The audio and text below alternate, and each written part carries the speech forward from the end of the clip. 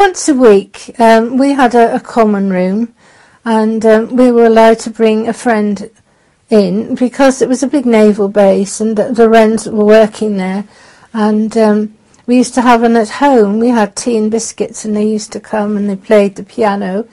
There was always a piano there, and funnily enough, when the Americans came, one or two of them were invited because you could only come, we didn't have masses of them, just a few, and we had a darts board, and I remember that these Americans had never played darts, they'd never seen a dartboard, and they were really intrigued about this. And yes, we had a very good social life. We used to go to the local church, what do you call it, hall. We were always welcome there, but they used to do the dancing, the Scottish dancing, the locals, to the bagpipes, and that was quite interesting. And I met a girl there. She was an ATS girl in uniform, which was very odd because they were all naval bods. And I said to her, well, what are you doing here? And she said, I'm on leave. So, as you do, I said, well, where are you stationed? Oh, she said, it's miles and miles from here. You'd never ever heard of it. It's a place called Cheltenham. Well, of course, I came from Cheltenham, so I was amazed. And I gave her my parents' phone number and she visited them. And then she took me to her house and I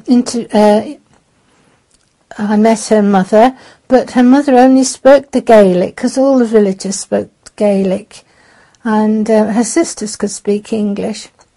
They're very, very religious, and before they even had a cup of tea, they would say grace, but of course in Gaelic, and they were very welcoming, and I often used to visit them when I was off duty. We didn't have much time off. We always had Sunday off, but often we had to work on Saturdays. Not the girls at the base, but I did. Well, some of them may have done.